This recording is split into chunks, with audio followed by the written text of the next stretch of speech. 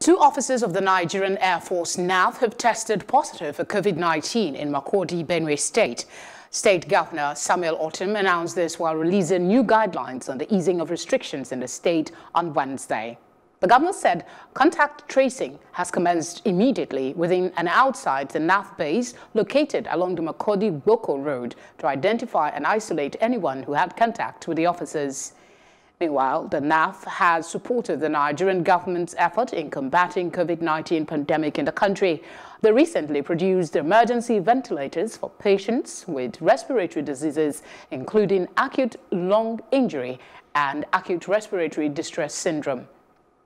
The ventilators were unveiled last week at the Nigerian Air Force Institute of Technology in Kaduna by the Chief of Air Staff, Air Marshal Sadiq Abubakar.